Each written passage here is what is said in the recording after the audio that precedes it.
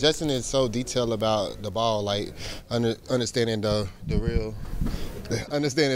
real moments of having the ball, the premium of the ball, how much the ball is worth. Offense, they want to protect the ball. Defense, we want to take it away. So that means be valuable. Baltimore's had an elite run game this year. How do you stop them, Germaine? I mean, everybody just do their job, do your 111. Start with our D-line, our D-line setting the tone, and then linebackers fit in the gaps and safeties fit in the alleys and stuff, running the alleys. We just got to do our job, we got to put out the fire early.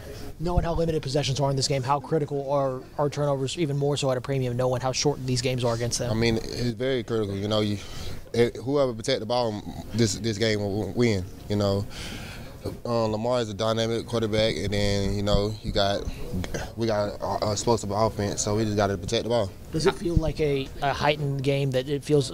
Callahan said it's almost like a playoff game in November. Do y'all have that kind of vibe going into this? That it's kind of maybe takes on a little added significance. Yeah, it's always been this way when you play against them. Any divisional game is like a playoff game. We've been here before. We know how much what's at stake. What we got to do. We got to win. What's the biggest challenge facing Lamar Jackson? Obviously, you faced him play. I mean, he can do it all now. He can throw the ball. He got guys around him. He got weapons. He got a dynamic run game. They got like one of the most creative run game in the NFL. So you got to be able to defend two plays at one time. You got to run it back, can run the ball, and he can run the ball. And now he can throw it to anybody down the field. He's sitting in the pocket. He's reading his keys. He's he basically taking full control of this offense. The new OC is giving him. On a short week like this, I know Tuesday becomes more like a Thursday or Friday. Does today feel more like a Tuesday or more like a Thursday or Friday to you? I mean, I say this is the second time playing them, so you know somewhat what they running. So it ain't really like it just refits in your mind. Like you go back in the chapter of the book, you look at what they did against us, how they attacked us. You look at that stuff, but they always go back to their true roots of what they do with down the stretch, down to the key moments of the game.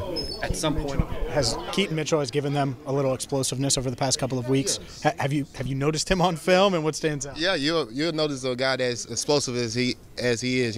This guy can just take a draw, like 40 or 50 yards to touchdown. That he circled the whole defense, and then you see him getting a screen pass, being explosive, like 30 yards a pop. So every time he touches the ball, he's dynamic, go the distance. At some point during a short week, does it finally start to feel normal instead of being crunched and condensed like the night before the game or the day of the game? Does it finally start to feel normal at some point? I mean, you got to make it feel normal. You got to figure out ways to get advantage. You got to study the gameplay even more. You got to watch film more. You got to pay more attention to details and understanding the game.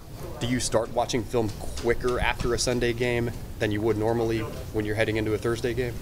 Yeah, I'd say. After the Sunday game, I watched a little bit after, to see what they're doing, how things different they're doing. They're doing a little bit stuff different and stuff like that, trying to change up the way defense looking and stuff like that, trying to change the picture. But they still gonna run the same plays, just different formations, different ways to getting the guys the ball.